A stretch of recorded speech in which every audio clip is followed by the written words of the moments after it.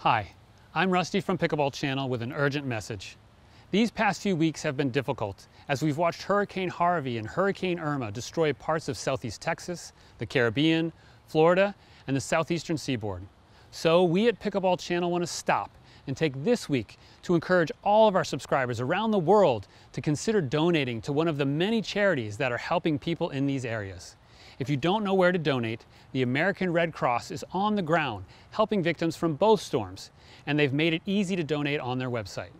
Bottom line, I love the amazing pickleball community and how caring and generous to others you are. So once again, please let's come together and make a donation and bring some light into the dark places.